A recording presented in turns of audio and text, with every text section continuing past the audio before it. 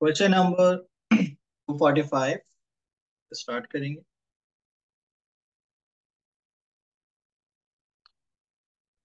A trial balance shows a total of debit of 3,47,800 and a total of credits of 3,62,350।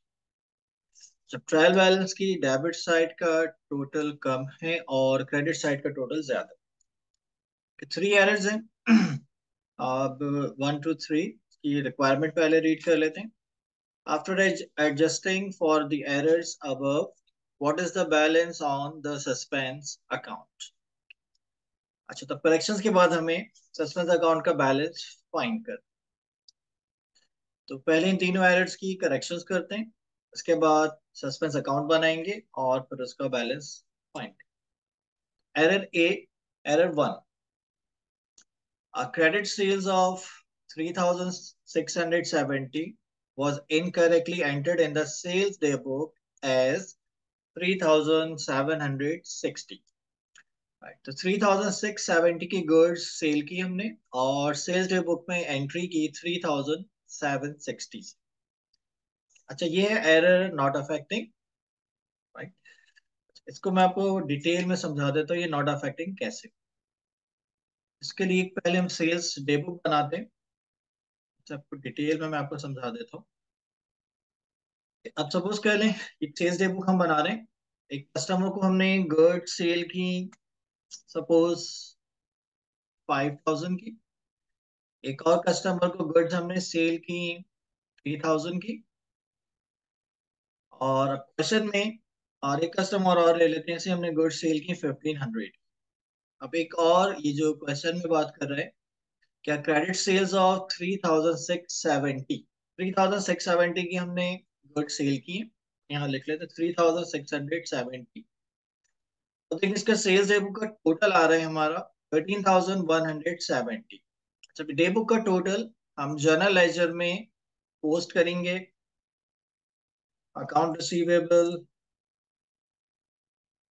Control account बनाते हैं और second बनेगा sales account. ये sales day book का total है 13,750 और आपको मालूम है कि ये टोटल हम जर्नल लेजर में पोस्ट करेंगे, अकाउंट रिसीवेबल कंट्रोल अकाउंट में डेबिट डेबिट होता है और सेल्स अकाउंट में क्रेडिट होगा। लेकिन जो भी डे बुक का टोटल था 13,170, 13,170 से हमने अकाउंट रिसीवेबल कंट्रोल अकाउंट को डेबिट किया और सेल्स अकाउंट को क्रेडिट किया। ठीक, ये तो इसकी ओरिजिनल एंट्री जो बननी चाहिए। अब देखिए इसने क्या किया है, द 3,670 की सेल्स को इसने डे बुक में रिकॉर्ड किया 3,760। हम चेंज करते हैं 3,760। अब देखिए इससे सेल्स डे बुक का टोटल चेंज हो गया है। टोटल सेल्स हमारी आ रही है 13,260।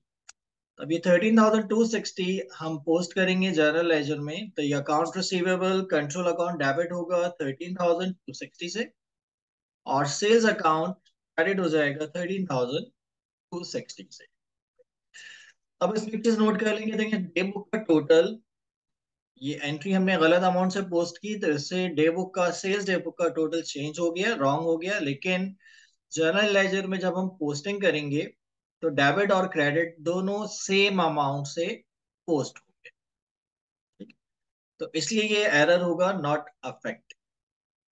अब एक पॉइंट याद रख लेंगे, सेल्स डे बुक में आप करेक्ट अमाउंट से एंट्री पोस्ट करें या रॉन्ग अमाउंट से एंट्री पोस्ट करें, सेल्स डे बुक का जो भी टोटल होगा वो जर्नल लेजर में अकाउंट रिसीवेबल कंट्रोल अकाउंट में डेबिट होगा और सेल्स अकाउंट में क्रेडिट होता है। तो जो हमारी डबल एंट्री बनेगी वो सेम अमाउंट से बनेगी, इसलिए ये error not affecting.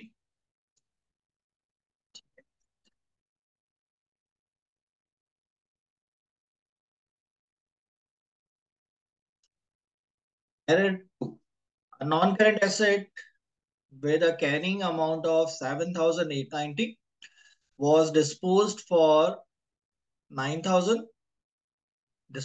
for 9,000. The only accounting entry was to debit cash। अच्छा, डिस्पोजल की एंट्रीज आपको याद है। ठीक है, इसने एक एसेट डिस्पोज किया और सिर्फ एंट्री बनाई है कैश की। The only accounting entry was to debit cash. अच्छा, अब आपको कैश रिसिप्ट की एंट्री याद होगी, डेप्रिसिएशन में पढ़ चुके हैं आप। की ओरिजिनल एंट्री बनती है कैश रिसिप्ट की, cash debit disposal account credit.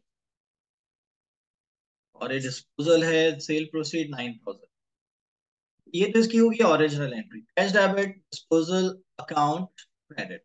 Wrong entry इसने क्या बनाई, लिखता है only accounting entry was to debit cash, सिर्फ कैश को डेबिट किया है, 9,000 से क्रेडिट कुछ नहीं। अब ये एरर अफेक्टिंग हुआ, इससे हमारी ट्रायल बैलेंस की डेबिट साइड इंक्रीज होगी, क्रेडिट साइड डिक्रीज हो जाएगी। डेबिट साइड का टोटल ज्यादा होगा, क्रेडिट साइड का टोटल कम आएगा। उसकी करेक्शन ही होगी, करेक्शन करते हैं। ठीक, तो करेक्शन होगी, डिस्पोजल अकाउंट को क्रेडिट करना था, क्रेडिट करना भूल गए, डिस्पोजल अकाउंट को क्रेडिट करते हैं। और डेबिट में सस्पेंस अकाउंट आ जाएगा, सस्पेंस अकाउंट डेबिट। ये इसकी करेक्शन, रिपीट कर देता हूँ। Original entry cash debit disposal credit, इसने रॉन्ग एंट्री बनाई, कैश डेबिट क्रेडिट कुछ नहीं किया, डिस्पोजल अकाउंट को क्रेडिट करना भूल गए, तो इससे ट्रायल बैलेंस की डेबिट साइड का टोटल ज्यादा होगा, क्रेडिट साइड का टोटल कम, जिसकी वजह से सस्पेंस अकाउंट ओपन होगा क्रेडिट साइड पर। अब इसकी करेक्शन होगी, सस्पेंस अकाउंट डेबिट और डिस्पोजल अकाउंट क्रेडिट। क्योंकि error, error 3, allowance for receivable was increased from 8,900 to 10,200. The allowance account was debited in error.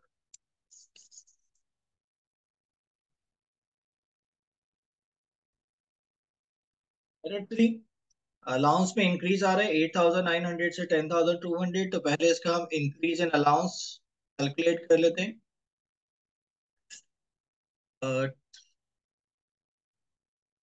10,200 minus 8,900, increase in allowance आ जाएगा 1,300। की original entry बनाते हैं इंक्रीज इन अलाउंस की। तो increase in allowance की original entry होगी irrecoverable dates debit और allowance for receivable credit, इसकी ओरिजिनल एंट्री होती है 1,300। अब इसने रॉन्ग एंट्री बनाई कि इररिकवरेबल डेट्स को तो डेबिट किया है, और अलाउंस फॉर रिसीवेबल को, allowance for receivable account was debited in error, allowance for receivable account को भी डेबिट कर, recoverable debts debit 1,300, allowance for receivable credit debit 1,300, और क्रेडिट में कुछ रिकॉर्ड नहीं। तो इसमें एरर क्या है कि अलाउंस फॉर रिसीवेबल अकाउंट को क्रेडिट करना था, अलाउंस फॉर रिसीवेबल को क्रेडिट करने की बजाय से डेबिट किया है। अब इसकी वजह से ट्रायल बैलेंस की डेबिट साइड का टोटल इंक्रीज हो जाएगा, ज्यादा आएगा, और क्रेडिट साइड का टोटल कम आएगा। ठीक, तो सस्पेंस अकाउंट ओपन होगा क्रेडिट साइड पर। अब करेक्शन क्या होगी, देखिए अलाउंस फॉर रिसीवेबल को क्रेडिट करना था, इसने डेबिट किया है, साइड चेंज हो गई। आपको मालूम है कि जब साइड चेंज होती है तो इफेक्ट डबल हो जाता है, तब हम अलाउंस फॉर रिसीवेबल अकाउंट को डबल अमाउंट से क्रेडिट करेंगे, 1,300 का डबल 2,600, और सस्पेंस अकाउंट क्रेडिट हो जाएगा। ये इसकी correction, suspense account debit, allowance for receivable credit. अब रिक्वायरमेंट रीड कर लेते हैं दोबारा। After adjusting for the errors above, what is the balance on the suspense account. पहले तो हम सस्पेंस अकाउंट का ट्रायल बैलेंस का डिफरेंस कैलकुलेट करते हैं। सस्पेंस अकाउंट किस अमाउंट से ओपन, ये ट्रायल बैलेंस की डेबिट साइड का टोटल है 3,47,800, और क्रेडिट साइड का टोटल है 3,62,350। डिफरेंस आ रहा है 14,550 का। अब इससे हम देखें डेबिट साइड का टोटल कम है, क्रेडिट साइड का टोटल ज्यादा है, तो इससे ये सस्पेंस अकाउंट ओपन होगा डेबिट साइड। अब सस्पेंस अकाउंट डेबिट पे ओपन हो जाएगा 14,550 से। बैलेंस यहाँ पे पुट करते हैं। सस्पेंस अकाउंट का बैलेंस है 14,550। अब जो हमने करेक्शंस किए हैं वो यहाँ पे पोस्ट करेंगे। अच्छा, फॉर एरर 2 की करेक्शन है, सस्पेंस अकाउंट डेबिट हो रहा है 9,000 से। सस्पेंस अकाउंट को डेबिट करते हैं। और एरर 3 में सस्पेंस अकाउंट डेबिट हुआ 2,600 से। यहाँ भी सस्पेंस अकाउंट डेबिट है 2,600। सस्पेंस अकाउंट क्लोज करते हैं, तो पहले इसकी डेबिट साइड का टोटल कर लेते हैं। 14,550 प्लस 9,000 प्लस 2,600, इसका टोटल आ गया 26,150। 26,150। ये टोटल क्रेडिट साइड पे लिखेंगे और ये इसका कैरी डाउन बैलेंस आ जाएगा 26,150। Answer is, correct answer is option B, option C A. Option A is the correct answer 26,150, क्योंकि ये कैरी डाउन होके ब्रॉट डाउन इसका आएगा डेबिट साइड पर। सर करेक्ट आंसर होगा इसका ऑप्शन ए, 26,150। मैं लिख भी देता हूँ इसका correct answer, option C.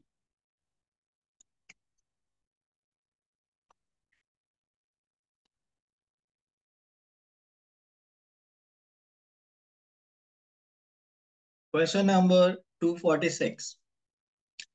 The trial balance of Calvin does not balance. अच्छा, which two of the following errors could explain this? अच्छा, assuming that Calvin maintains control accounts for its receivables and payables within the double entry system. अब total हमें 4 errors दिए हुए, इनमें से मैं बता दें कौन से 2 एरर्स हैं जो ट्रायल बैलेंस को अफेक्ट करेंगे। अब इसमें 2 एरर्स नॉट अफेक्टिंग है, 2 एरर्स अफेक्टिंग होंगे, क्योंकि ऑप्शंस में इसने 2 ही एरर्स दिए और रिक्वायरमेंट में 2 ही लिखे हैं। विच two of the following? Total 4 errors हैं, जिनमें से 2 अफेक्टिंग है, 2 not affecting. One by one solve करते हैं। Error 1, the sales day book was undercast bye 100। अच्छा, डे बुक हमारी सेल्स डे बुक अंडरकास्ट है, तो ये एरर नॉट अफेक्टिंग होगा। अक्सर स्टूडेंट्स को इसमें कंफ्यूजन रहती है अंडरकास्ट और ओवरकास्ट में, तो ये मैं आपको एक डिटेल में एक्सप्लेन कर देता हूँ। इसके लिए हम सेल्स डे बुक बनाते हैं और कुछ वैल्यू सपोज कर लेते हैं। सपोज एक कस्टमर को हमने गुड्स सेल की 5,000 की, सेकंड कस्टमर को गुड्स हमने सेल की 3,000 की, थर्ड कस्टमर को गुड्स सेल की 1,500, और फोर्थ कस्टमर को गुड्स सेल की हमने 100 की। सेल्स डे बुक का टोटल आ गया 9,600। अच्छा, अब ये 9,600 हम जर्नल लेजर में पोस्ट करेंगे, और इसकी पोस्टिंग होगी account receivable debit, sales credit. Account receivable control account debit हुआ 9,600 से, और सेल्स अकाउंट क्रेडिट हुआ 9,600। ये तो हो गई इसकी ओरिजिनल एंट्री। ओके, अब सपोज कर लें कि अब हमने सेल्स बुक का टोटल कर रहे थे, और टोटल हमने 9,600 के बजाय टोटल हमारा आया 9,300 सपोज करें। टोटल होना चाहिए था 9,600, लेकिन हमने टोटल रॉन्ग किया। अब टोटल आ रहा है 9,300 सेल्स डे बुक अंडरकास्ट। तब जब जर्नल लेजर में हम पोस्टिंग करेंगे, तो account receivable control account debit होगा 9,300 से, और सेल्स अकाउंट क्रेडिट होगा 9,300। अब देखिए, डेबिट कंट्रोल अकाउंट हमने डेबिट किया 9,300 से, और सेल्स अकाउंट को क्रेडिट किया 9,300 से, तो डेबिट और क्रेडिट दोनों सेम अमाउंट से रिकॉर्ड हुए, सेम अमाउंट से हमने पोस्ट किए, तो इसलिए इसका ट्रायल बैलेंस पे कोई इफेक्ट नहीं आएगा। तो अब ये पॉइंट आप याद रख लेंगे, सेल्स डे बुक ओवरकास्ट या अंडरकास्ट होने से ट्रायल बैलेंस पर कोई इफेक्ट नहीं आता है। इसी तरह से sales day book, sales return day book, purchase day book, purchase return day books overcast हो या अंडरकास्ट, ये हमेशा नॉट अफेक्टिंग, क्योंकि जो भी टोटल आएगा वो जो हम जब जर्नल लेजर में पोस्ट करेंगे तो एंट्री हमारी हमेशा सेम अमाउंट से बनेगी।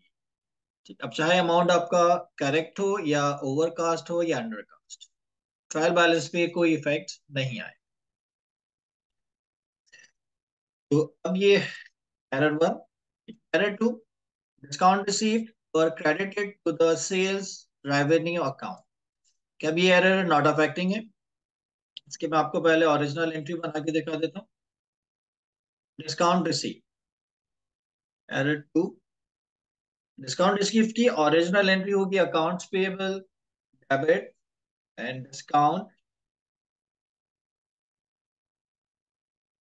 Received credit. अमाउंट इसने मेंशन नहीं किया हुआ, अमाउंट जगह हम क्रॉस डाल। अब इसने ये रॉन्ग, ये तो हो गई ओरिजिनल एंट्री, इसने रॉन्ग एंट्री बनाई अकाउंट्स पेएबल डेबिट और सेल्स क्रेडिट। यहाँ देखिए एरर क्या है कि डिस्काउंट रिसीव्ड को क्रेडिट करने के बजाय इसने सेल्स अकाउंट को क्रेडिट किया है। ये एरर नॉट अफेक्टिंग है। अब करेक्शन भी कर लेते हैं। अब हमने इस डिस्काउंट रिसीव्ड को क्रेडिट करना था, सेल्स अकाउंट को क्रेडिट कर दिया, तो पहले अब सेल्स अकाउंट को डेबिट करते हैं कैंसिल करने के लिए, और डिस्काउंट रिसीव्ड अकाउंट क्रेडिट हो जाएगा। ये इसकी correction, sales debit discount received credit. तो एरर टू भी not affecting.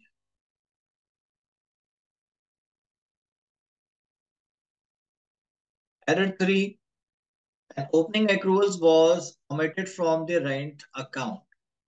Opening accruals was omitted from the rent account. तो rent account से हम इसका accruals का opening balance लिखना भूल गए। Okay, अब आप opening balance post करना भूल गए तो इससे आपका closing balance wrong होगा, और जब वो wrong balance आप ट्रायल बैलेंस में लिस्ट डाउन करेंगे तो ट्रायल बैलेंस इक्वल नहीं आए। ओपनिंग बैलेंस ओमिट होने से क्लोजिंग बैलेंस रॉन्ग हो जाएगा। जब रॉन्ग बैलेंस ट्रायल बैलेंस में कॉपी करेंगे तो ट्रायल बैलेंस इक्वल नहीं होगा। तो error three affecting.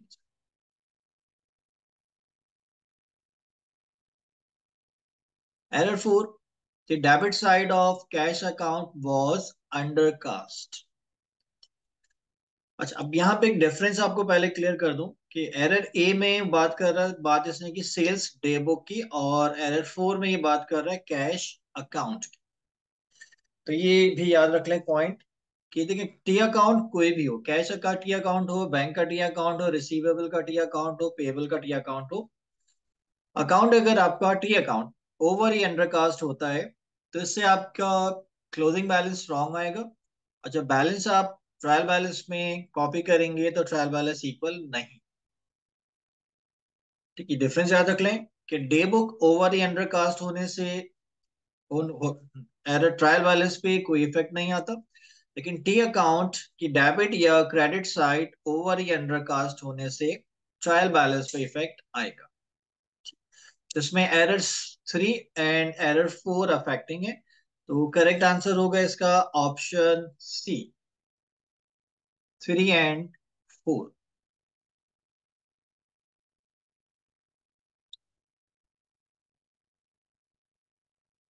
Question number 247, the trial balance of MHSB does not balance at the year end. Which type of error may explain this? Okay, अब M H S B का trial balance balance नहीं हो रहा है, तो अब हमें बताना है error affecting. Option A, extraction error affecting होता है, error of commission not affecting, a compensating error not affecting, an error of principle not affecting. तो correct answer is option A, extraction error.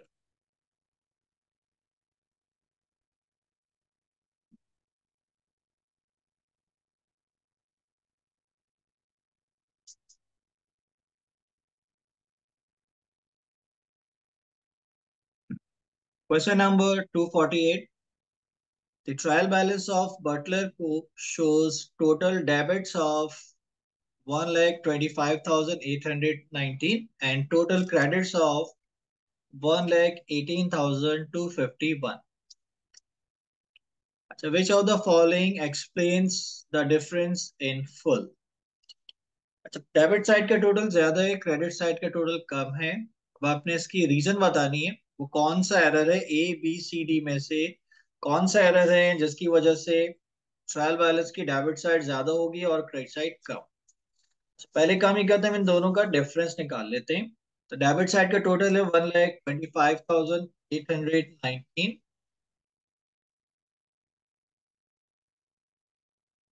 जैसे क्रेडिट साइड माइनस करते हैं 1,18,251।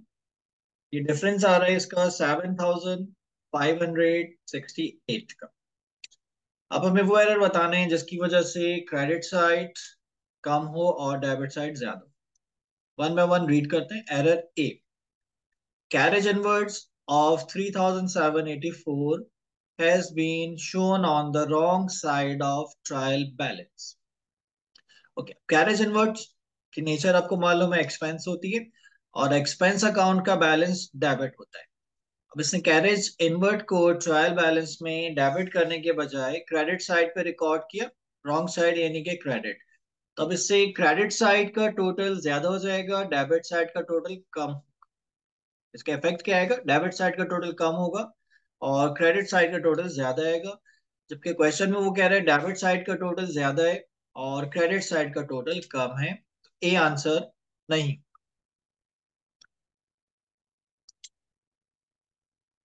Error B, discounts received of 3,784 have been credited to the payables ledger control account.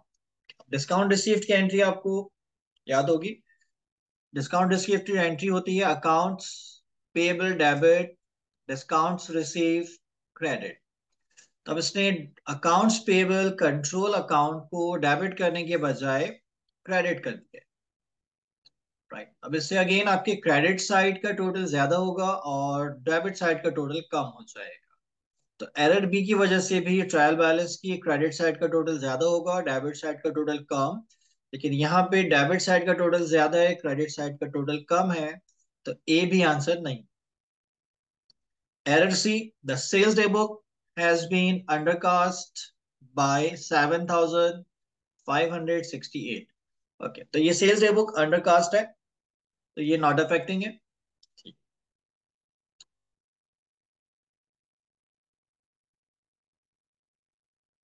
Error D, an opening accruals of 7,568 has been omitted from the rental expense account.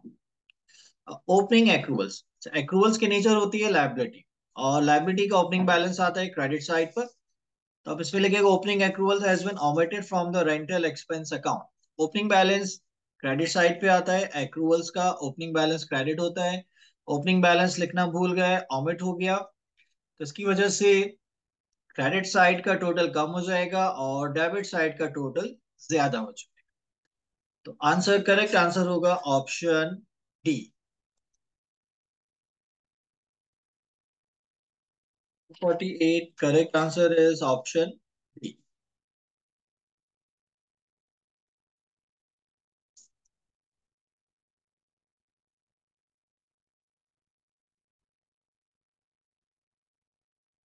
Question 249.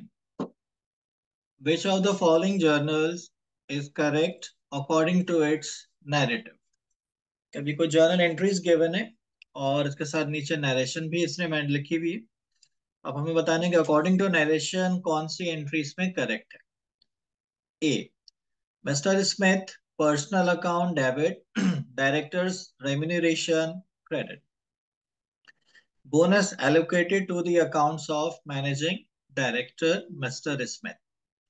अच्छा, ये entry wrong है कि इसमें देखिए किसी भी company में या किसी भी बिजनेस में डायरेक्टर्स के पर्सनल अकाउंट्स नहीं होते, तो ये एंट्री रॉन्ग हो जाएगी। एरर बी,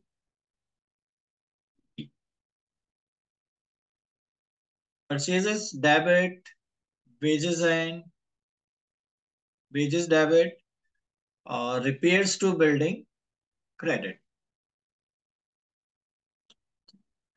चलिए, transfer of cost of repairs to building carried out by employees using material from inventory. अब इन कंपनी के एम्प्लॉयज ने इन्वेंट्री से मटेरियल यूज करते हुए बिल्डिंग को रिपेयर किया है, तो इसकी एंट्री बनती है repairs to building debit, purchases credit, wages credit.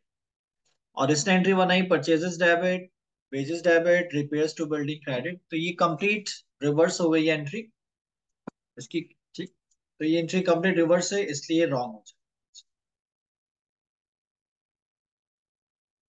C, sales commission paid debit, wages and salaries credit. Correction of error. Sales commission paid incorrectly debited to wages and salaries account.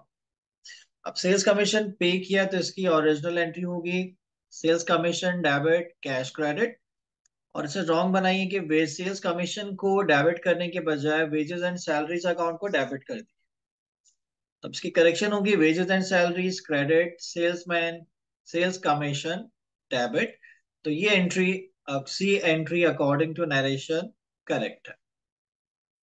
D, suspense account debit, rent receivable credit, rent payable credit. Narration, correction of error, rent received credited in error to the rent payable account। Rent received की entry आपको मालूम है cash debit, rent received credit होते हैं। अब इसने rent received को credit करने के बजाय रेंट पेएबल अकाउंट को क्रेडिट किया है। तो देखिए, रेंट रिसीव को क्रेडिट करना था, रेंट पेबल को क्रेडिट किया, मींस क्रेडिट ही किया है उसने, लेकिन रॉन्ग अकाउंट में। तो ये एरर नॉट अफेक्टिंग है, और इसने यहाँ पे सस्पेंस अकाउंट ओपन किया हुआ है, तो ये entry according to narration wrong हो जाएगी।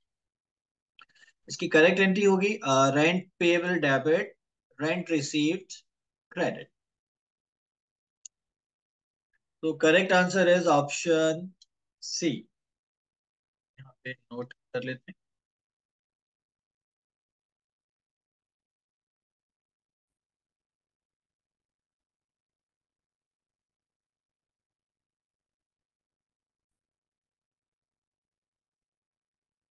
Question number 250। The trial balance of Quick did not balance and a suspense account was opened for the difference. Which of the following errors could require an entry to the suspense account to correct them? अब इसमें 4 errors हमें given है, और इसमें हमें बताने कौन से एरर्स अफेक्टिंग है। तो वन बाय वन इनकी करेक्शंस करते हैं। ठीक है, error A, a cash payment to purchase a motor van had been correctly entered in the cash book but had been debited to the motor expense account. अच्छा, क्या क्या cash payment to purchase a motor van की original entry होगी, error ए लिखते हैं, motor van debit और bank credit. Amount mention नहीं है, इस जगह हम क्रॉस यूज कर लेते हैं।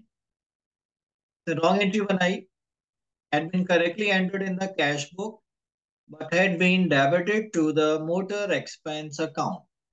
जैसे मोटर वैन को डेबिट करने के बजाय मोटर एक्सपेंस अकाउंट को डेबिट किया, और कैश बैंक क्रेडिट। इसमें एरर हो गया था कि मोटर वैन को डेबिट करना था, इसने मोटर एक्सपेंस अकाउंट को डेबिट कर दिया है। तो ये एरर नॉट अफेक्टिंग है। करेक्शन होगी कि पहले तो हम मोटर एक्सपेंस अकाउंट को क्रेडिट करते हैं, और देन पे मोटर वैन अकाउंट को डेबिट कर दें। तो इसकी करेक्शन हो जाएगी motor van debit, motor expense credit. Error A not affecting हुआ। Error B, the debit side of wages account had been undercast। अभी टी अकाउंट की हमने बात की थी, तो वेजेस अकाउंट की डेबिट साइड अंडरकास्ट है, तो ये एरर अफेक्टिंग, क्योंकि डेबिट साइड अंडरकास्ट है, इससे वेजेस अकाउंट का क्लोजिंग बैलेंस रॉन्ग आएगा, और रॉन्ग बैलेंस जब ट्रायल बैलेंस में लिखेंगे तो ट्रायल बैलेंस इक्वल नहीं। तो याद रख लें, जब भी टी अकाउंट ओवर या अंडरकास्ट होगा तो वो अफेक्ट ट्रायल बैलेंस को अफेक्ट करेगा। Error 3, total of discount received column in the cash book had been posted to the payables ledger control account correctly and debited to the purchases account. अच्छा, total of discount received, तो discount received की original entry होती है accounts payable debit और discount received credit.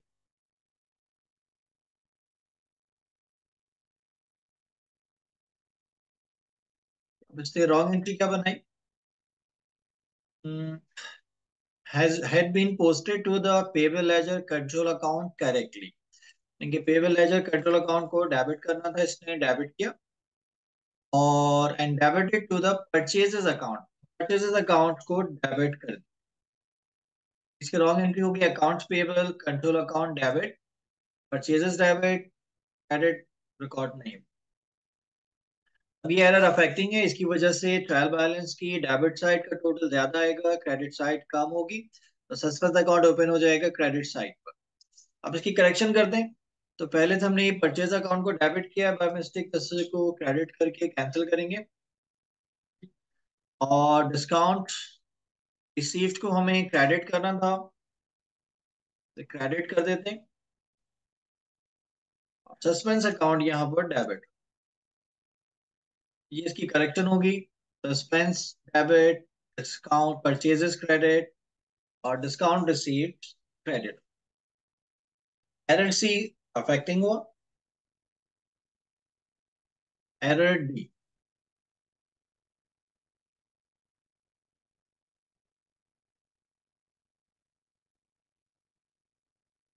a refund to a credit customer had been recorded by debiting cash book and crediting customer's account। Okay, अब cash refund to credit customer, इसकी original entry होती है account receivable debit cash credit. से wrong entry बनाई, had been recorded by debiting cash and crediting customers account. तो wrong entry बन गई cash debit account receivable credit.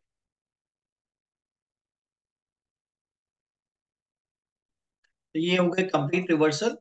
अब इसकी करेक्शन होगी account receivable debit cash credit, credit हो जाएगा।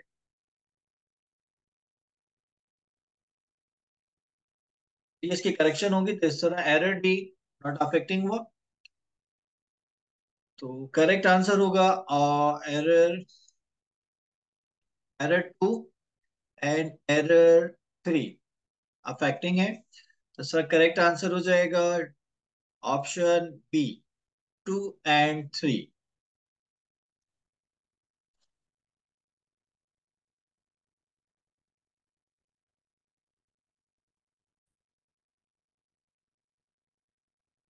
Question number 251,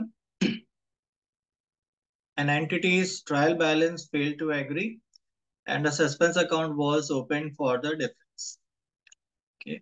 The subsequent investigation revealed that cash sales of 13,000 had been debited to the purchases account and an entry on the credit side of cash book for purchase of some machinery costing 18,000 had not been posted to the plant and machinery account.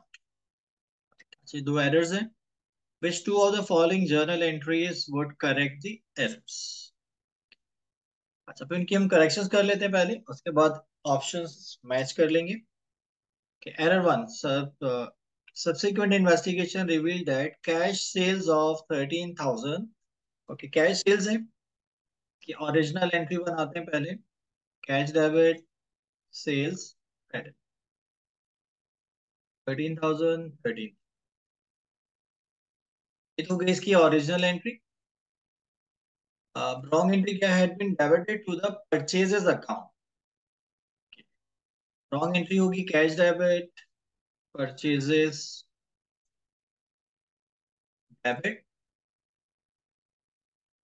इसने और credit कुछ नहीं, इसने अब देखिए sales को credit करने के बजाय परचेजेस को डेबिट कर दिया। एस डेबिट परचेज डेबिट दोनों एंट्रीज डेबिट साइड पर हैं, तो ये एरर अफेक्टिंग होगा। अब इसकी करेक्शन करते हैं, तो पहले ही हमने परचेजेस को डेबिट किया था, इसे कैंसिल करने के लिए क्रेडिट करेंगे, परचेजेस क्रेडिट। और सेल्स अकाउंट को क्रेडिट करना था, क्रेडिट करते हैं इसे, और डेबिट में आ जाएगा सस्पेंस अकाउंट, डेबिट हो जाएगा।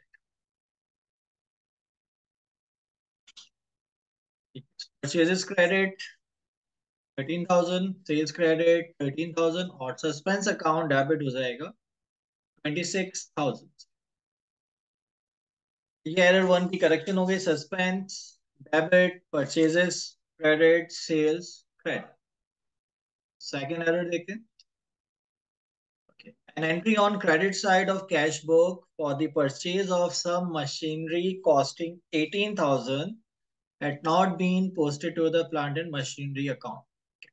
पर मशीन परचेज की है, इसकी ओरिजिनल एंट्री होगी मशीन डेबिट कैश क्रेडिट 18,000।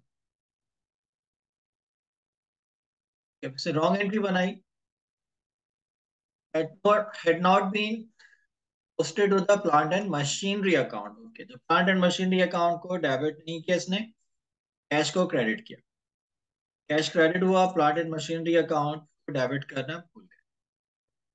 अब ये भी एरर अफेक्टिंग है, करेक्शन होगी इसकी। अब मशीन अकाउंट को डेबिट नहीं किया, तो पहले मशीन अकाउंट को डेबिट करते हैं, मशीन डेबिट और सस्पेंस अकाउंट क्रेडिट।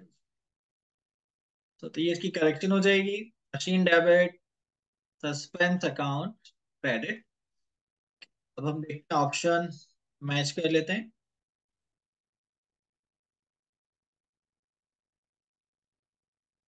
अच्छा, ऑप्शन वन पहले है purchase debit sales credit, no. Second purchases debit sales debit suspense credit, no. Third suspense account debit purchases credit sales credit, yes. तो third होगी एक option, तुमने entry बनाई suspense debit purchases credit और sales credit, और third वाली entry correct है। And इसके बाद plant and machinery debit suspense account credit, तो फोर्थ एंट्री करेक्ट हो जाएगी। थर्ड और फोर्थ एंट्रीज करेक्ट हो गई। सेकंड करेक्शन हमने की मशीन डेबिट सस्पेंस क्रेडिट, तो फोर्थ एंट्री करेक्ट है, plant and machinery debit suspense account credit. Correct answer is option C, 3 and 4। Option C is a correct answer.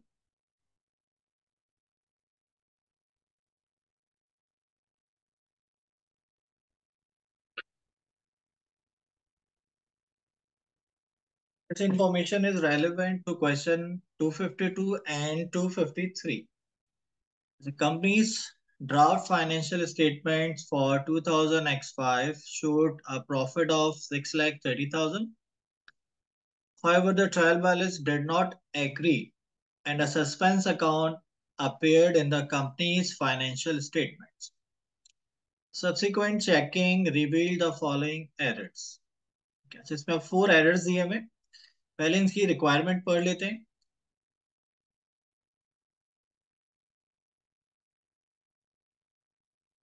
252, which of the above items would require an entry to the suspense account to correct them? इसमें हमें 4 errors हैं, इनमें से errors affecting बताने कौन से। Error one, the cost of an item of plant 48,000 had been entered in cash book and in the plant account as 4,800। 48,000 का हमने प्लांट परचेज किया और उसे कैश बुक और प्लांट अकाउंट में 4,800 से रिकॉर्ड किया, तो ये एरर नॉट अफेक्टिंग होगा, क्योंकि मशीन अकाउंट डेबिट होगा 4,800 से, कैश क्रेडिट होगा 4,800 से, तो ये एरर नॉट अफेक्टिंग है। अच्छा, depreciation at the rate of 10% per year 480 had been charged। Error 2, bank charges of 440 appeared in the bank statement in December 20x5 but had not been entered in the company's record.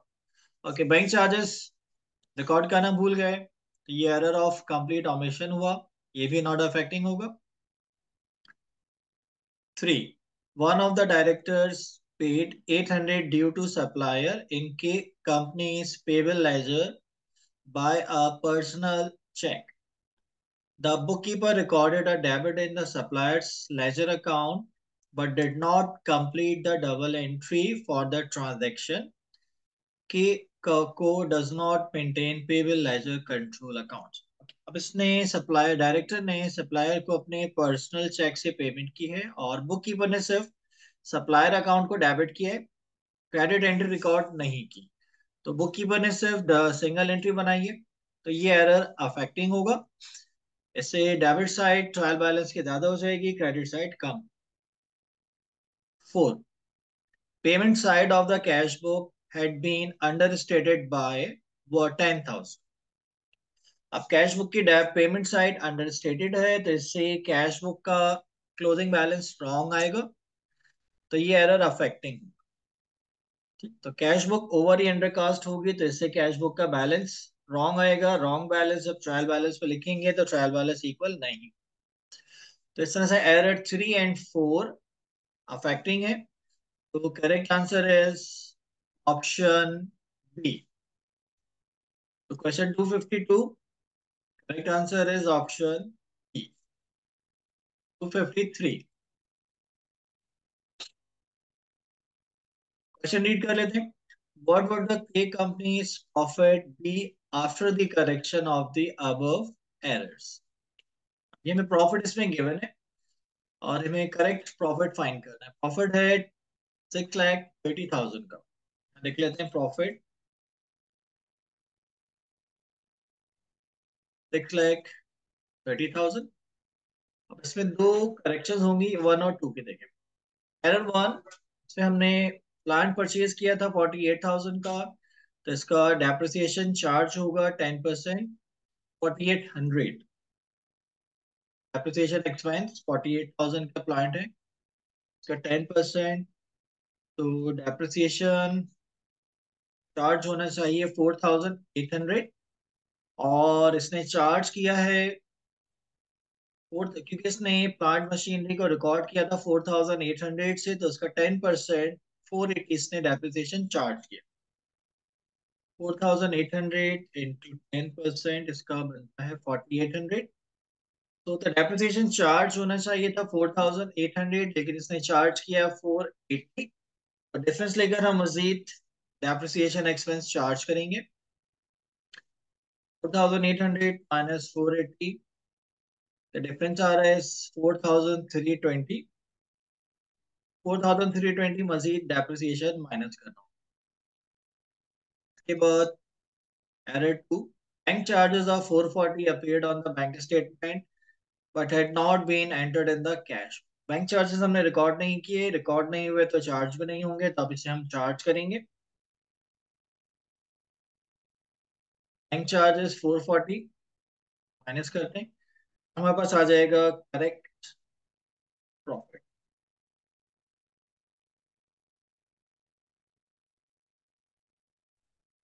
तो difference निकालते हैं. 6,30,000 minus 4,320 minus 440.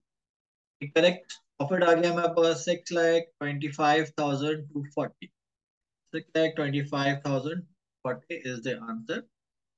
तो option होगा, correct option is D. Correct answer is option.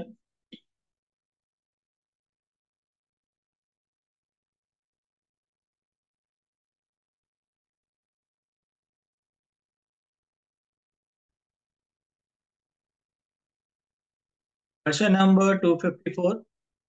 The trial balance of Flowco does not agree and a suspense account has been opened.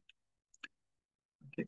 अच्छा, inventory bought at a sales tax inclusive cost of 4,700 has been credited to the payables ledger control account. Okay. Sales tax at 17.5% has been recorded in the sales tax account. And the total 4,700 has been recorded in the purchases account. Okay. So what entry is required to correct the errors? So सबसे पहले हम ये करते हैं कि इसका sales tax calculate कर लेते हैं। ये 4,700 इंक्लूसिव है। इसका पहले सेल्स टैक्स कैलकुलेट करते हैं, उसके बाद एंट्रीज बनाएंगे। 4,700 into 17.5 divided by 100, इसका सेल्स टैक्स आ जाएगा हमारे पास 4,700 into 17.5 divided by 11। इसके डिवाइड हम करेंगे 117.5 से। ये इंक्लूसिव है, इंक्लूसिव को हम डिवाइड करते हैं 117.5 से। 4,700 multiplied by 17.5 and divided by 117.5, the sales tax आ जाएगा 700। लेते हैं 700 आ गया सेल्स टैक्स। इसकी ओरिजिनल एंट्री होगी purchases debit 4,000, sales tax debit 700 and accounts payable credit 4,700। ये हो गई इसकी ओरिजिनल एंट्री। अब रॉन्ग एंट्री क्या बनाई इसने, रीड करते हैं दोबारा। Has been credited to the payables ledger control account। अच्छा सेल्स टैक्स, अच्छा at 17.5% has been recorded in the sales tax account and the total of 4,700 has been recorded in the purchases account। इसने purchases को debit किया 4,700 से, sales tax debit हुआ 700 से, और accounts payable को क्रेडिट किया है 4,700। ठीक है। तो इसमें एरर ये कि इसने परचेजेस को इसे डेबिट करना था 4,000 से, इसने परचेजेस को डेबिट किया 4,700 से। तो परचेजेस को हम कम करेंगे, परचेजेस हो जाएंगी क्रेडिट, क्रेडिट करेंगे 700 से, और सस्पेंस अकाउंट डेबिट हो जाएगा 700। तो ये इसकी करेक्शन होगी, suspense account debit purchases credit 700। Correct answer is option C, suspense account debit 700 purchases credit 700। C correct answer.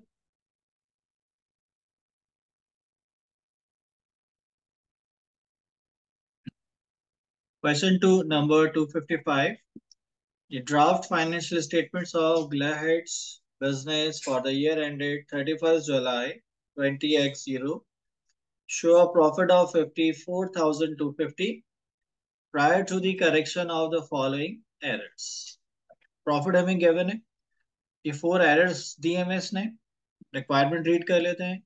What is the correct profit of Glahead's for the year ended 31st July 2x 20x2?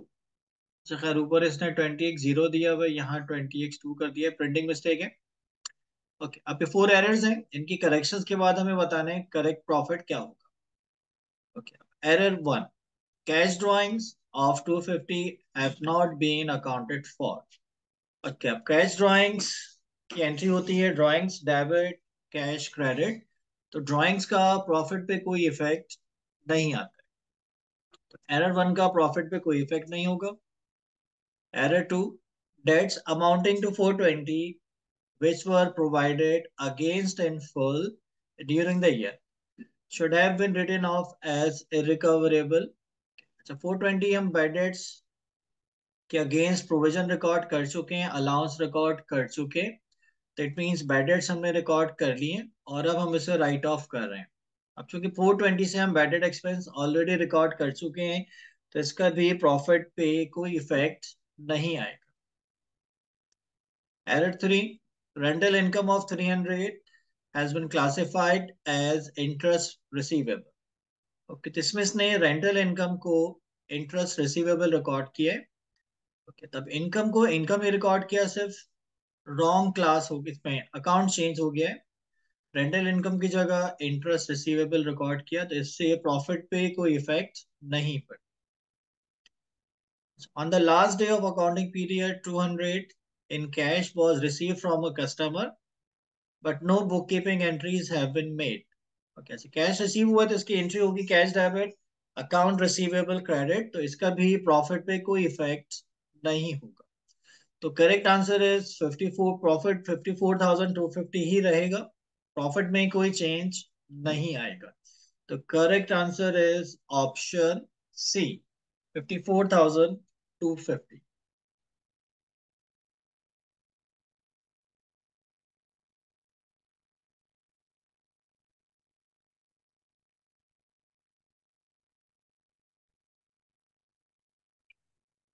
Question number 256.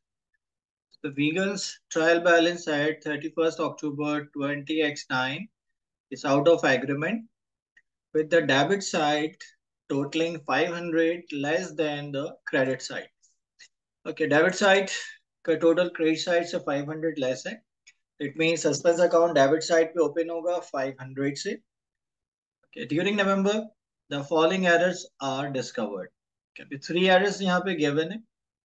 पहले requirement read कर लेते हैं. Following the corrections of these errors, what would be the balance on the suspense account? अब correction के बाद हमें बताना है सस्पेंस अकाउंट का बैलेंस क्या हो। तो पहले तो इसका बैलेंस लिख लेते हैं। डेबिट साइड है less than credit side, suspense account open होगा डेबिट साइड, बैलेंस आएगा 500 डेबिट। अब एरर्स की करेक्शन करते हैं वन बाय वन, और उसके बाद करेक्शंस पोस्ट करेंगे सस्पेंस अकाउंट में, देन सस्पेंस अकाउंट को बैलेंस करेंगे, तो उसका क्लोजिंग बैलेंस आ जाएगा after correction. Error one, credit sales of credit sales of the sales account for October had been undercast by 150. So, credit side of the sales account for October had been undercast by 150.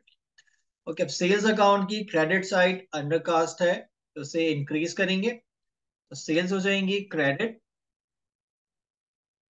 Sales होंगी credit, और suspense account debit की correction होगी, suspense account debit और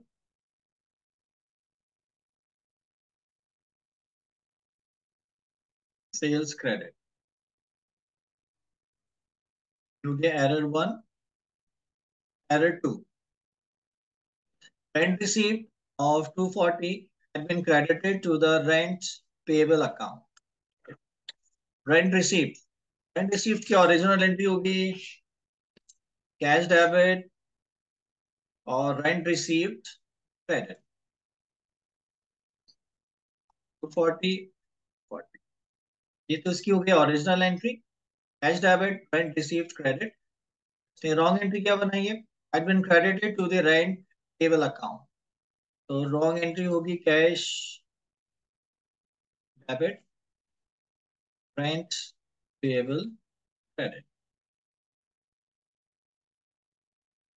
240, इसमें error ये कि rent received को credit करने के बजाय इसने रेंट पेबल को क्रेडिट किया है। अच्छा, अब ये एरर नॉट अफेक्टिंग है।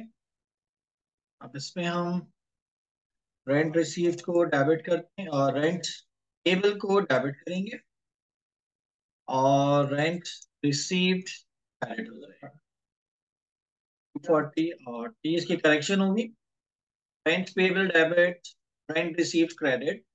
ये एरर टू हो गया not affecting.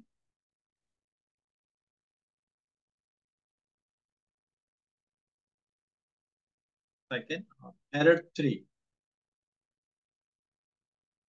allowance for receivable, which decreased by 240, had been recorded in the allowance for receivable account as an increase. अच्छा, अब इसमें अलाउंस में डिक्रीज आ रहा है और इसने उसे इंक्रीज रिकॉर्ड किया, तो डिक्रीज इन अलाउंस की ओरिजिनल एंट्री बनाते हैं पहले। डिक्रीज इन अलाउंस की ओरिजिनल एंट्री होगी अलाउंस फॉर रिसीवेबल डेबिट और इररिकवरेबल डेट्स क्रेडिट हो जाएगी। 240, 240। ये तो होगी इसकी original entry, decrease in allowance की। एरर क्या हो गया? That had been recorded in allowance for receivable account as an increase. Okay, तो डिक्रीज को इंक्रीज रिकॉर्ड किया, तो increase in,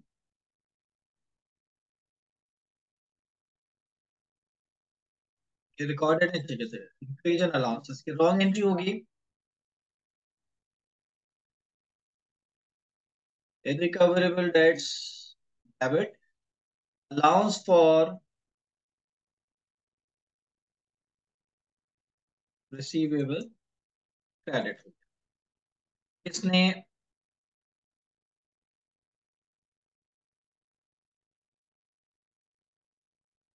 allowance for receivable को डेबिट करने के बजाय क्रेडिट किया, तो डेबिट में कुछ रिकॉर्ड नहीं हुआ, ये एरर अफेक्टिंग है।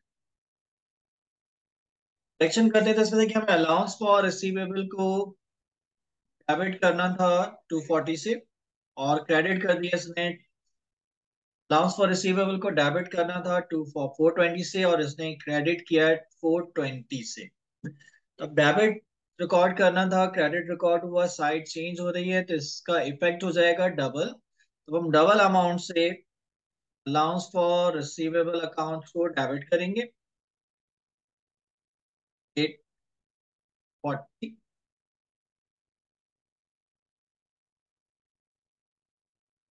और सस्पेंस अकाउंट क्रेडिट हो जाएगा 840। तो ये इसकी करेक्शन होंगी, allowance for receivable debit, suspense account credit. Okay, अब ये एंट्रीज हम पोस्ट करते हैं सस्पेंस अकाउंट में, और उससे फिर बैलेंस करेंगे। एरर वन की करेक्शन हमने की है, सस्पेंस अकाउंट डेबिट, ये सस्पेंस अकाउंट 150 से डेबिट होगा। एरर टू नॉट अफेक्टिंग है, सस्पेंस अकाउंट में पोस्टिंग नहीं होगी। एरर थ्री, एरर थ्री में सस्पेंस अकाउंट क्रेडिट हो रहा है 840 से, क्रेडिट करते हैं सस्पेंस अकाउंट को 840। इसका टोटल करेंगे, ये क्रेडिट साइड का टोटल आएगा 840, डेबिट पे भी लिखता हूँ, और 840 में से ये डेबिट साइड माइनस करेंगे 150 और 500। 840 माइनस 150 माइनस 500 का बैलेंस आ गया 190। क्रेडिट डाउन, और इसका ब्रॉड डाउन आ जाएगा क्रेडिट साइड पर 19। Correct answer is 190 credit balance. तो ऑप्शन होगा, correct option is option A, 190 credit balance. Option A is the correct answer.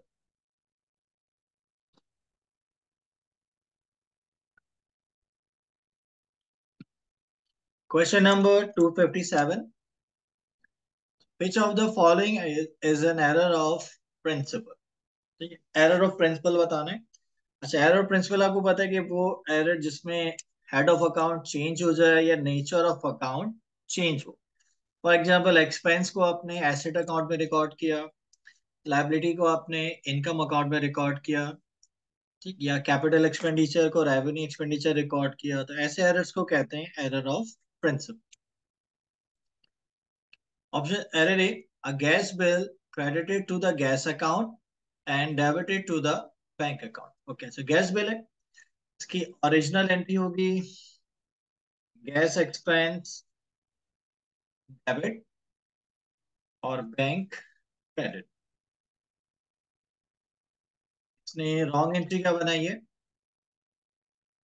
Gas bill credited to the gas account and debited to the bank account. Wrong entry इसने बनाई bank debit और gas expense credit.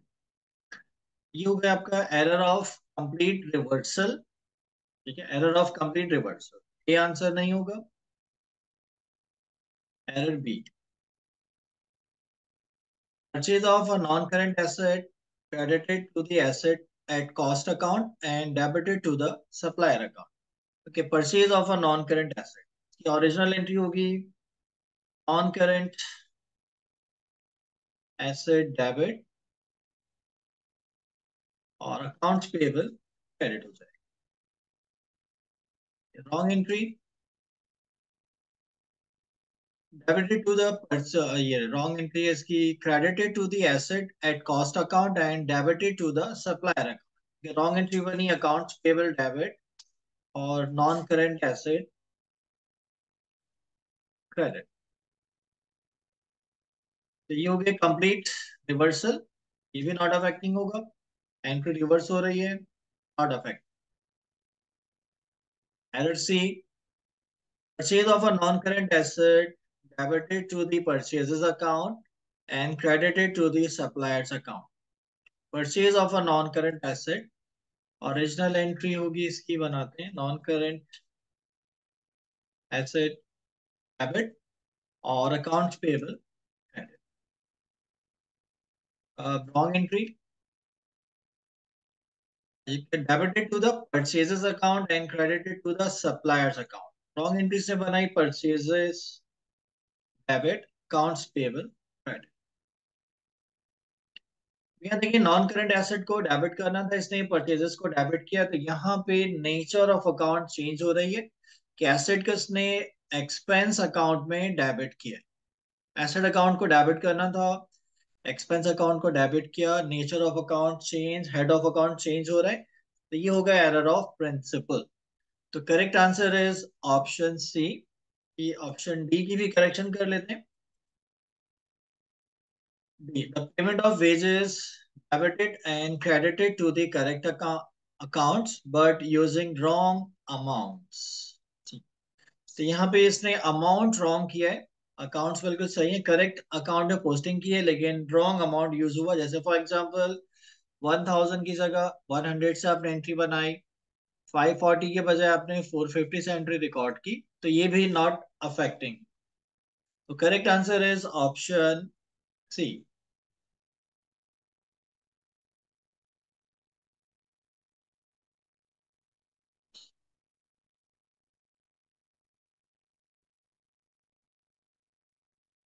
Question number 258.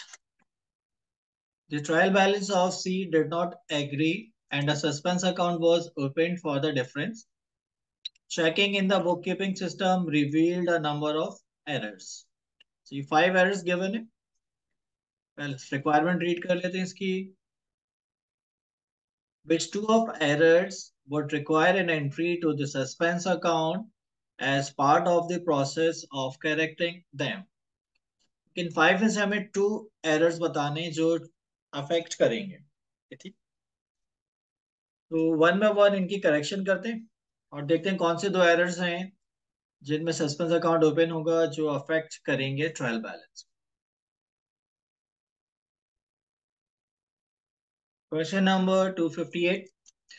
ठीक, errors read कर लेते हैं। अब error one, 4600 paid for motor van repairs was correctly treated in the cash book but was credited to the motor vehicle asset account। 4600 paid for motor van repairs की original entry बनाते हैं पहले। Error one,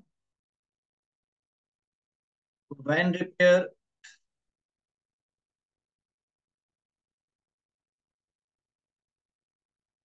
repairs debit और cash account credit हो जाए। Original entry होगी van repairs debit, cash account credit 1600। Wrong entry, was correctly treated in the cash book. ठीक है, यानी कि कैश को क्रेडिट करना था, क्रेडिट किया इसने, but was credited to the motor vehicle asset account और मोटर व्हीकल अकाउंट को भी क्रेडिट कर 4600। डेबिट कुछ नहीं, इसमें दोनों एंट्रीज क्रेडिट साइड पर आ रही हैं, तो ये ट्रायल बैलेंस को अफेक्ट करेंगी। तो एरर वन अफेक्टिंग हुआ, एरर टू इसकी करेक्शन भी कर लेते हैं प्रैक्टिस के लिए। ये हमने मोटर व्हीकल अकाउंट को क्रेडिट किया, तो पहले मोटर व्हीकल अकाउंट को डेबिट करेंगे, motor vehicle debit. Van repairs को डेबिट करना था, इसे डेबिट करते हैं, वैन रिपेयर्स डेबिट और सस्पेंस अकाउंट क्रेडिट, ये, इसकी करेक्शन होगी।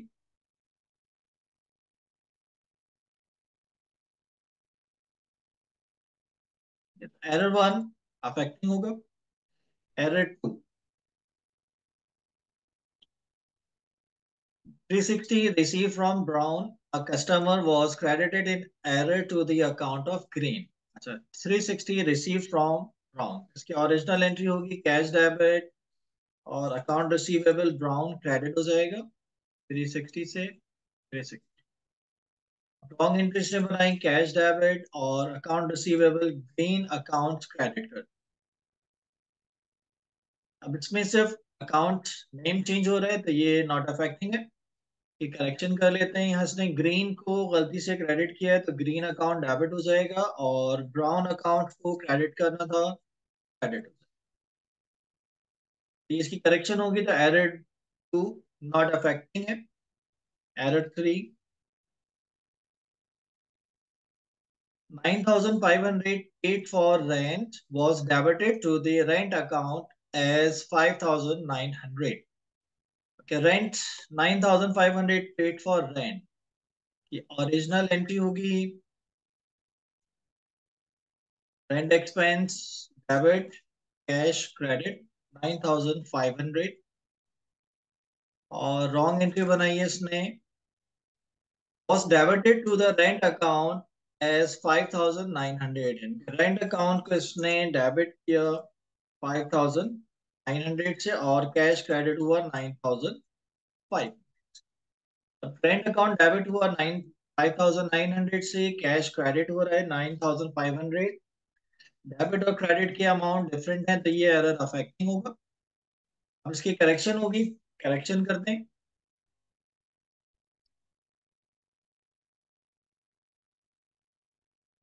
करेक्शन होगी रेंट एक्सपेंस डेबिट, और इसका डिफरेंस लेंगे 3,600। Suspense account credit 3,600। Error three affecting होगा। एरर फोर,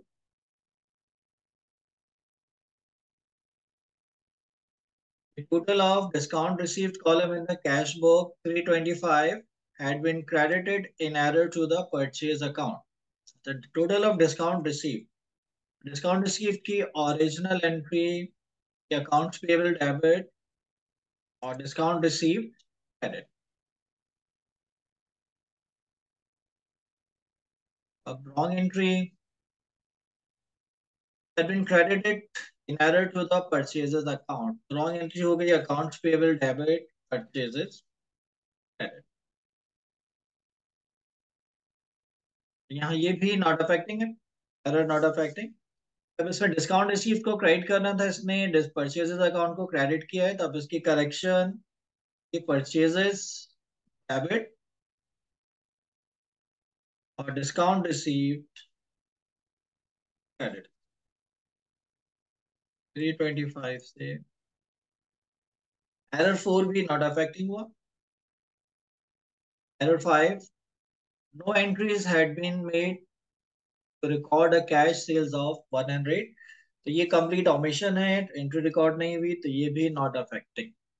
तो correct answer is option error one and three. Error one and three affecting है। करेक्ट आंसर इज आपका option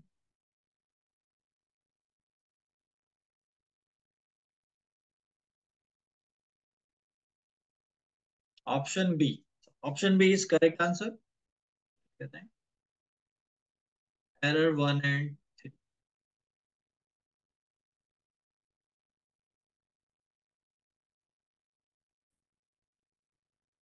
question number 259।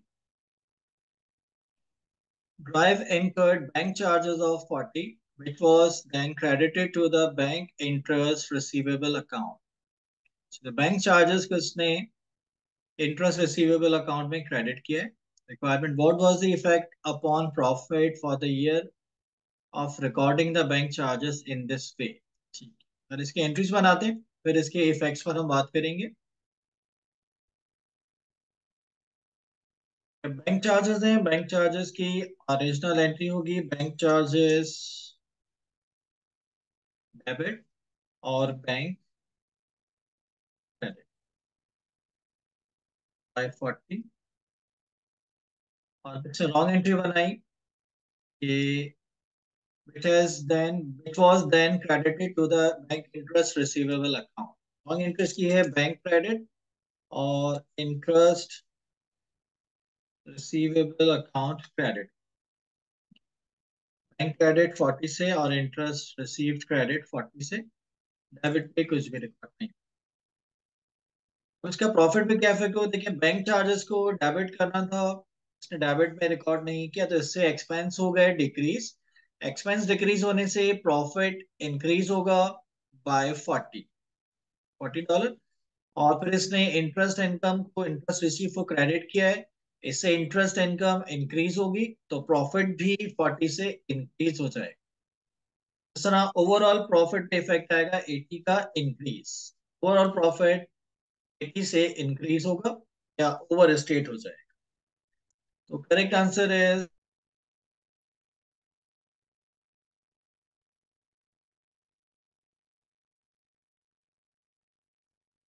Correct answer is option B.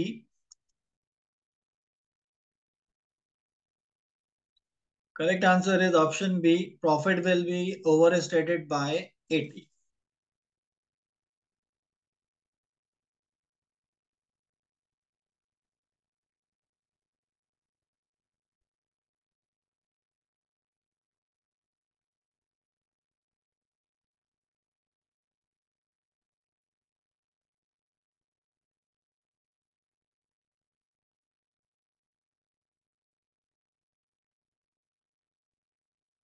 Question number 260।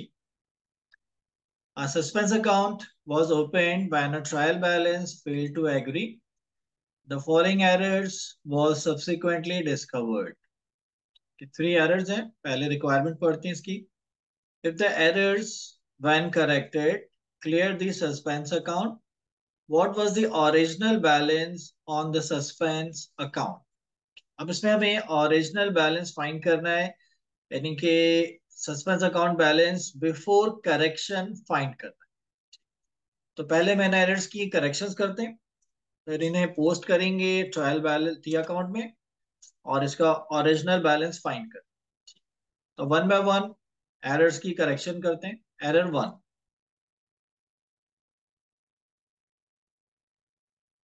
a gas bill of 420 had been recorded in the gas account as 240। so gas bill of 420, original entry होगी gas expense debit cash credit 420।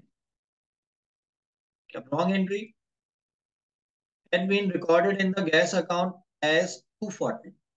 तो wrong entry बनी gas expense debit 240, cash credit 420।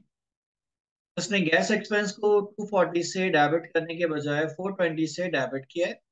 अब इसका difference लेकर हम gas expense को debit करेंगे। Correction होगी gas expense debit, suspense account credit होगा और 180 और 180। तो ये इसकी करेक्शन हो गई, gas expense debit 180, suspense account credit 180। Error 2, payment of 50 for stationery 50 had been credited to the discount received account। Okay, payment for stationery of $50 had been credited to the discount। सच्ची थोड़ी सी miss printing है, 50 यहाँ दो बार इसने record कर लिए। Okay, stationery bye की तो इसकी ओरिजिनल एंट्री होगी स्टेशनरी अकाउंट डेबिट होगा और कैश क्रेडिट होगा।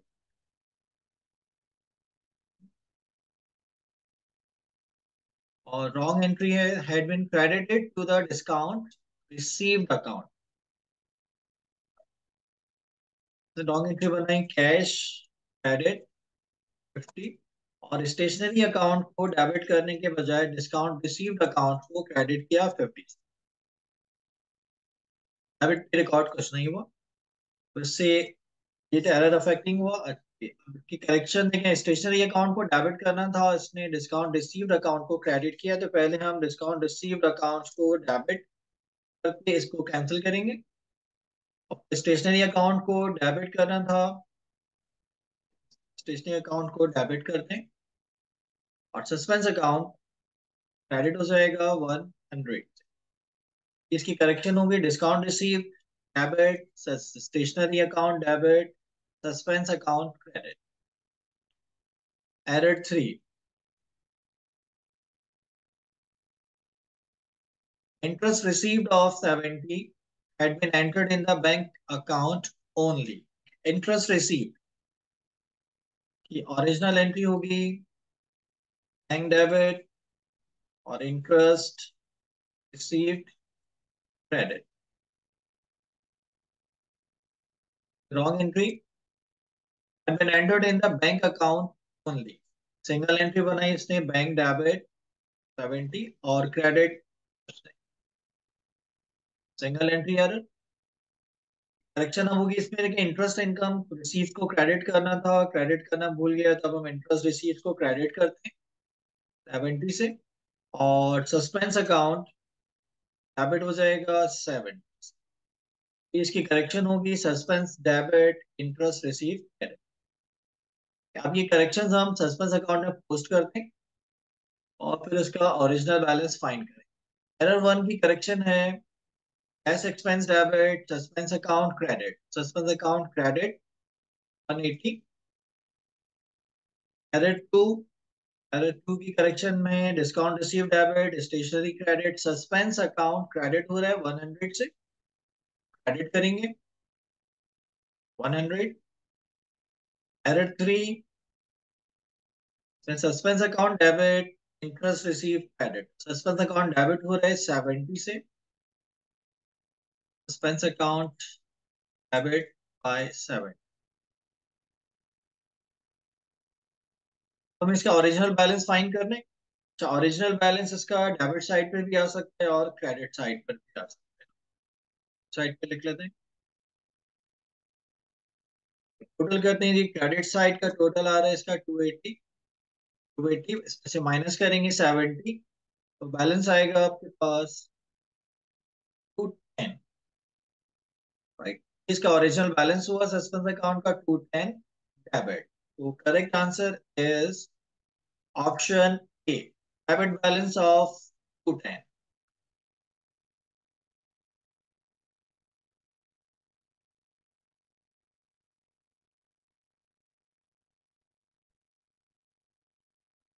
Question number 270,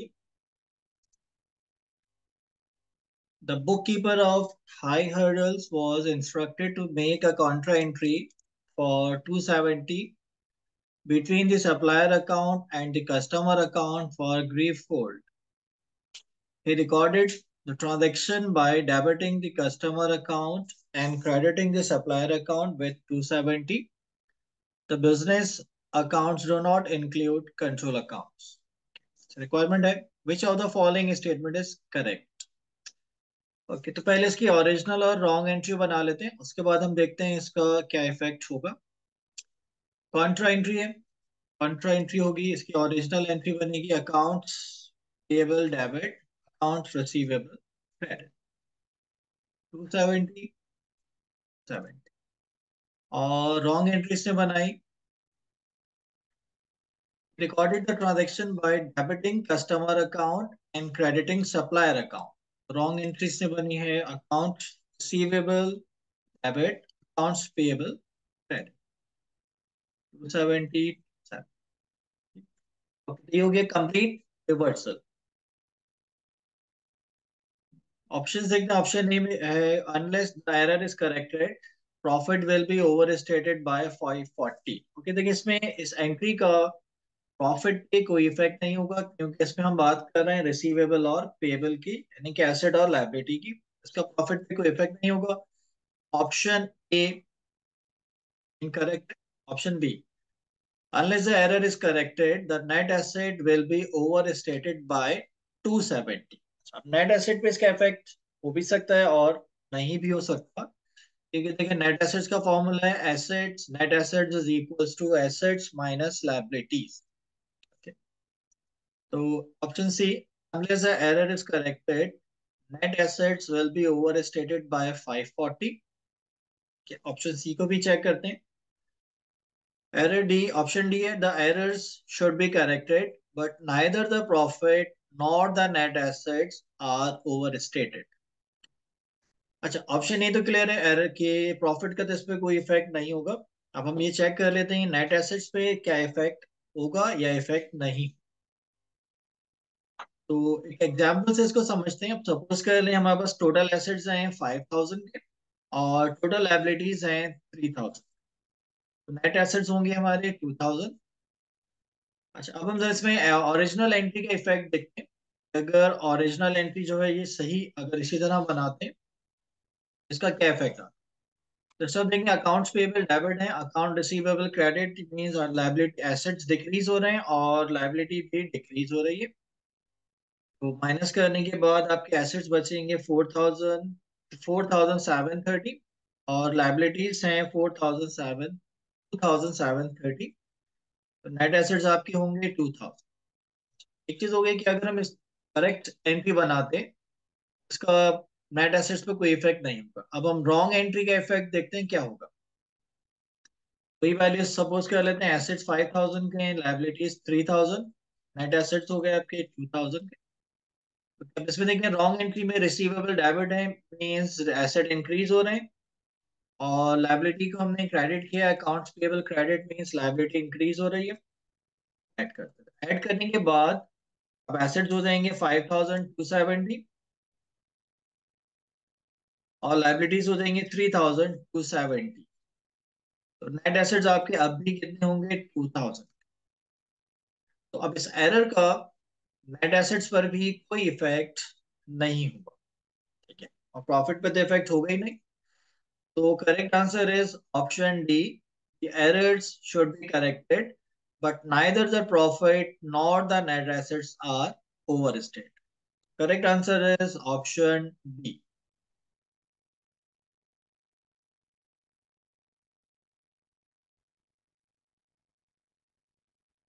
Question number 262. Which of the following errors would lead to the creation of a suspense account? ठीक है, इसमें हमें बताना है एरर्स अफेक्टिंग ट्रायल बैलेंस जिसकी वजह से सस्पेंस अकाउंट क्रिएट हो। ओके, 4 एरर्स हैं, वन बाय वन इनके एंट्रीज बनाते हैं और फिर चेक करते हैं कौन सा एरर अफेक्टिंग होगा, कौन सा not affecting. Error A, sales return were credited to the purchase return account and debited to the receivables। इसकी एंट्री बनाते हैं।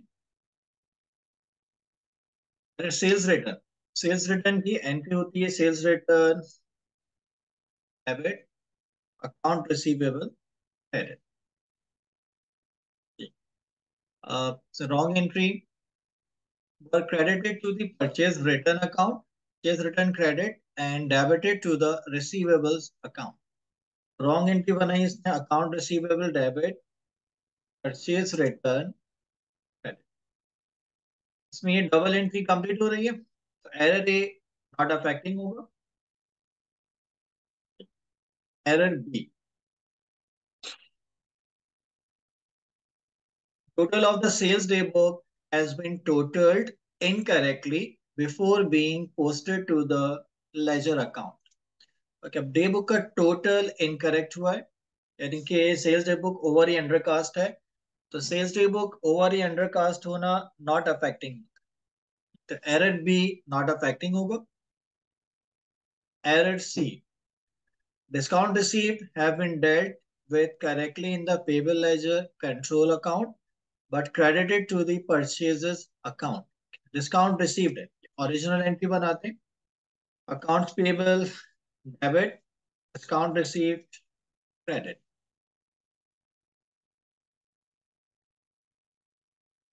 अब wrong entry, discount received have been dealt with correctly in payable ledger control account, कि payable को debit किया और but credited to the purchases account, purchases account को credit किया। इसमें भी डबल एंट्री कंप्लीट हो रही है, ये भी नॉट अफेक्टिंग होगा। Error C. Error D, Purchases from the purchase day book have been credited to the sales account and dealt with correctly in the payable ledger control account. So purchases from purchase day book. इसकी original entry होगी purchases debit accounts payable credit. और अब wrong entry have been credited to the sales account credit हुआ and dealt with correctly in the payable ledger control account. Payable account भी credit. दोनों entries credit side पर हैं, debit किसने कुछ भी रिकॉर्ड नहीं किया, तो ये एरर अफेक्टिंग होगा. एरर डी इज अफेक्टिंग, तो correct answer is option D. The correct answer is option D.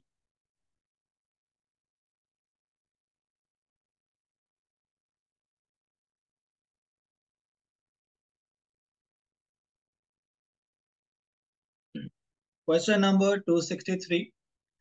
Pally had a balance on his suspense account of 1,820 credit. He discovered the following errors. Three errors हैं, requirement treat कर लेते हैं. What was the balance on suspense account after Pally has corrected the above errors? Suspense account का balance given है 1820 credit. Three errors दिए हुए हैं, corrections के बाद हमें बताने कर सस्पेंस अकाउंट का बैलेंस क्या.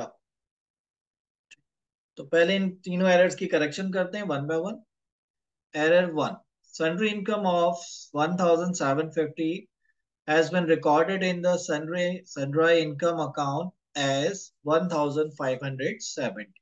इसकी ओरिजिनल एंट्री बनाते हैं. ओरिजिनल एंट्री होगी कैश डेबिट और sundry income credit 1750. इसकी original long entry has been recorded in sundry income account as 1570. Okay, तो कैश डेबिट हुआ 1750 से और income sundry income account credit किया इसने 1570. कैश को तो सही अमाउंट से डेबिट किया, इनकम अकाउंट में एरर है, तब सनराइज इनकम अकाउंट को क्रेडिट करना था 1750 से, क्रेडिट किया इसने 1570 से. इनके ज्यादा अमाउंट से क्रेडिट करना था, कम अमाउंट से क्रेडिट हुए, तब डिफरेंस लेकर हम सनराइज इनकम अकाउंट को क्रेडिट करेंगे और सस्पेंस अकाउंट डेबिट हो जाएगा. 180 और 180. एरर टू,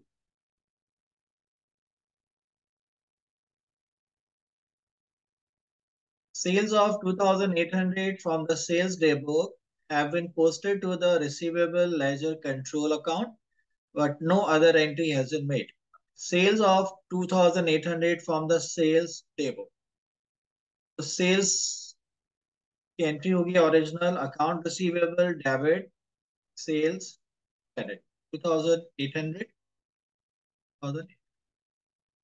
अब long entry have been posted to the receivable ledger control account, but no other entry has been made. उसने receivable control account को डेबिट किया 1800 और क्रेडिट में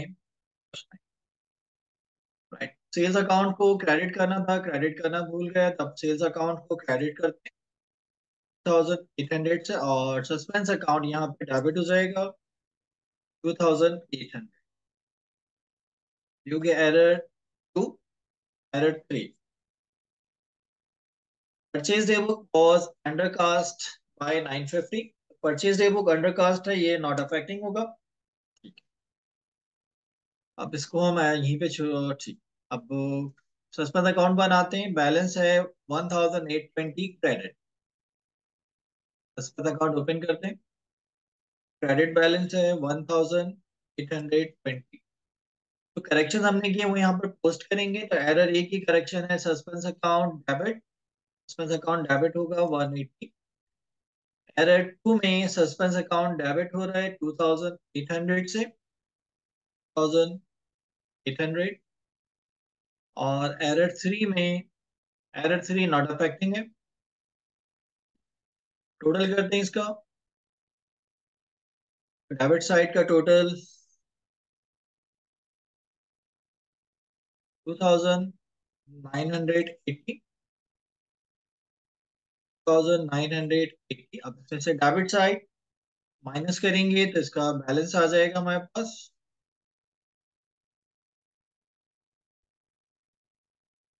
2980 माइनस 1820। बैलेंस आ गया इसका 1160 कैरी डाउन, और ये डेबिट करके ब्रॉट डाउन हो जाएगा 1160।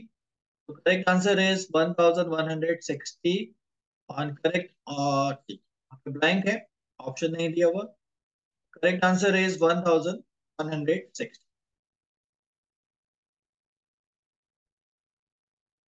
Question number 264। Marlon created a suspense account with a debit balance of 1,250 in order to balance his trial balance. He subsequently investigated and found the following errors. Maybe three errors given. Requirement. What is the remaining debit balance on the suspense account after the errors have been corrected? One by one errors की correction करते हैं, उसके बाद suspense account बनाएंगे और उसका remaining balance find करते हैं। Error 1, closing balance on purchase ledger control account at the year end had been undercast by 160। तो पेबल लेजर कंट्रोल अकाउंट का बैलेंस अंडरकास्ट है, इसे इंक्रीज करेंगे। अकाउंट्स पेबल क्रेडिट होगा बाय 160, और सस्पेंस अकाउंट डेबिट हो जाएगा 160 से। ये एरर 1 की correction. Error 2, cash received of 450 from customers has only been entered into the cash account. Cash received from customer. Original entry होगी cash debit, account receivable credit 450। Original entry wrong entry बनाते हैं। Cash received of 450 from customers has only been entered into the cash account. Wrong entry is cash debit credit record नहीं हुआ। अब इसकी correction हम करते हैं। यहाँ पे अकाउंट रिसीवेबल को क्रेडिट नहीं किया तो क्रेडिट करते हैं। अकाउंट रिसीवेबल क्रेडिट होगा 450 से, और सस्पेंस अकाउंट डेबिट हो जाएगा 4। करेक्शन है suspense account debit, account receivable credit. Error 3, the purchase return day books, the purchase returns day book has been overcast by 300। तो purchase return day book overcast है, ये not affecting. अब हम suspense account बनाते हैं।